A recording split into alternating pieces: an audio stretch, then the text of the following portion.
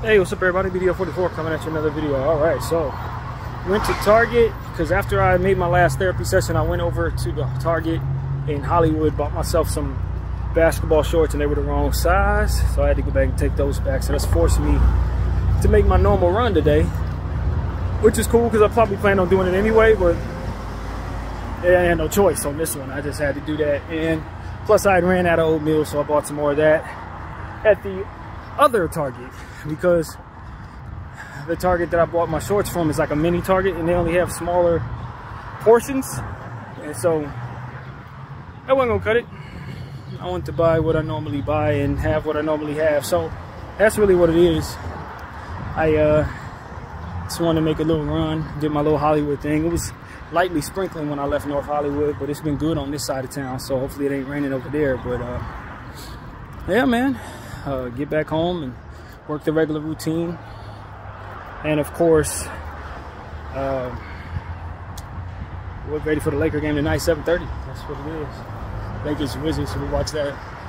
And you know, it's really one of those situations where ain't really too much to it, man. Just having another day in life, man. Ain't nothing too serious.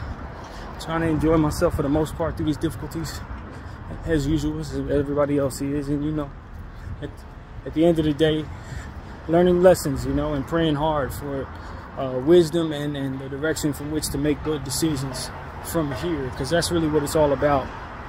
Not to absorbing too much of the negativity, but more so being thankful that we wake up in the morning and have an opportunity to go to sleep at night each day that we do. So that's really what it's about, man. Whether you have everything or don't have much, if you wake up, it's a gift, man. It's a lot of people who live good lives and they don't make it past the day, man. You know what I mean?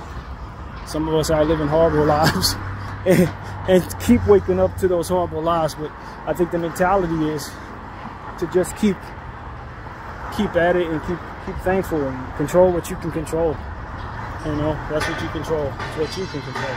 Don't worry about what's outside of your control, how people judge you, how you look in certain situations or whatever. Just control your mentality. Encourage yourself, encourage the people around you. Reflect as positively upon yourself as you can, and leave the rest up to the big guy in the sky. That's what I say. But yeah, man, it's a heavy backpack today. I don't know that I'll be walking all the way down Lakers and back. I don't think so. I'll probably catch the bus that way, as heavy as this thing is feeling right now.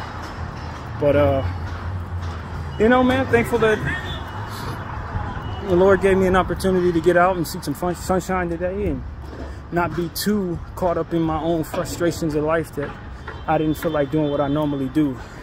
You're only as consistent as the next opportunity you have to show that. You know what I mean? A lot of times, well, I'm consistent, but you didn't go today, did you? I'm consistent, yeah, but you don't feel like doing it today, do you? You got to keep going. And so that's the tough part. It's like, man, looking at all the work you put in and then having certain days when you wake up in the morning and don't feel like putting that work in. If you're going to be consistent, you got to overcome that. So that's really what it is for me, is overcoming that. Been a little frustrated in certain situations, but you can't stop you from putting in the work. So that's really what it is, man. Headed down to the train station, gonna head back and continue putting in the work. BDF 44, thank y'all for watching.